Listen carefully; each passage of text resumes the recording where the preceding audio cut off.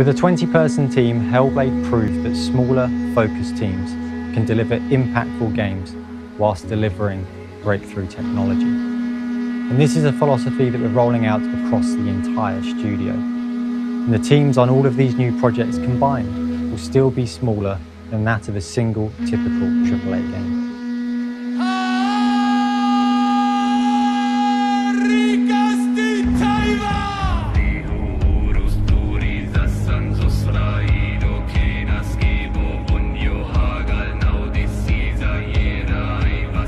We have a new calling, to be different, to take more creative risks and help inspire others to do the same.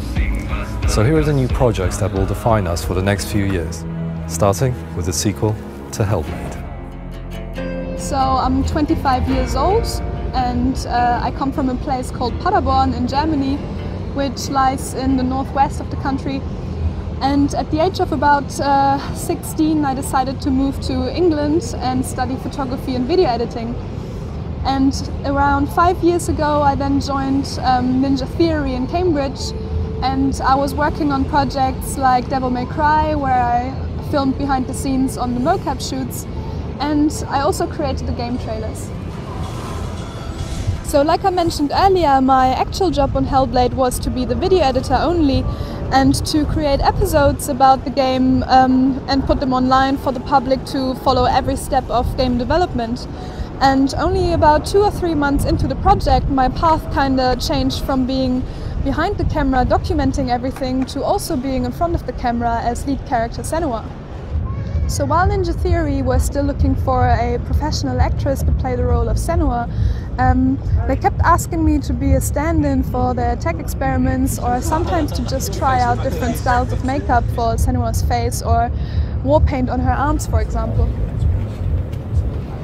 Somehow I started getting more and more involved in the process without actually realizing it at that point. And they started asking me if I could act out little test scenes for them, but they didn't realize that acting is actually my worst nightmare, and I've always avoided it, even in school. So because the scenes were quite dramatic, involving crying and screaming, and I was having to perform in front of my work colleagues, I felt very embarrassed, and I kept asking them to turn their backs on me or to switch the lights off because I just felt so uncomfortable being watched by them. Leave me alone! Shut up! I think they're more used to me being the clown of the office rather than a very serious person. So after helping out for a while, Tam approached me and asked me if I wanted the role as Senua, and I was really surprised and had no idea what to say to him. But Tam felt that I could do it and that he could direct me, and she said that I'm already acting in the office every day without even realizing it. No, you do this. While Hellblade gave us a very personal insight into psychosis, this sequel builds on that to show how madness and suffering shapes myths, gods and religion. Our goal is to make an experience comparable to the epic myths and sagas of old.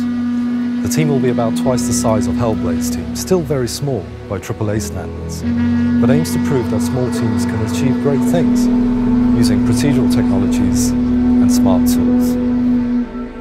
Hellblade was a long and difficult project, and after that was done, I really needed a break, and so I went traveling.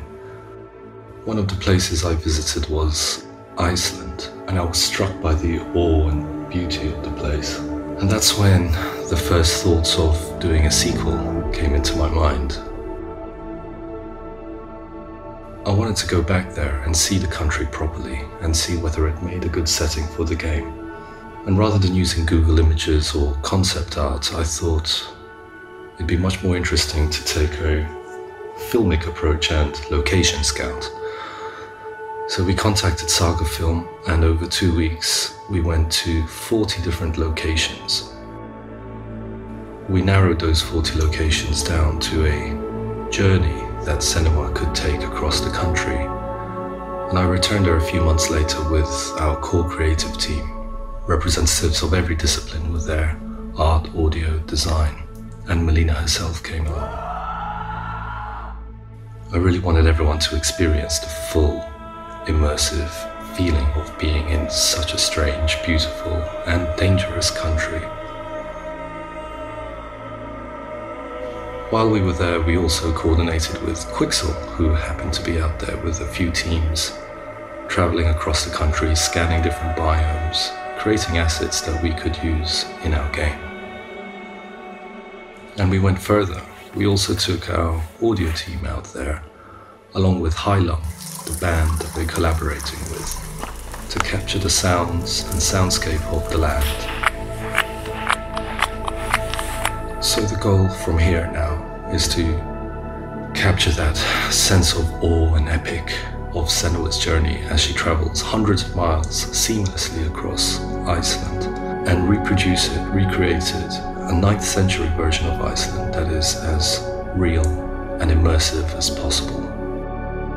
And this is the approach we're taking with everything in Hellblade. Everything should be based on something real, whether it's a sound, the trickle of a stream, the sounds of the forest, the lighting, the clouds, the landscape, satellite data. All of these things, we're developing new tools and methods of assembling a grounded truth from which we can create our journey.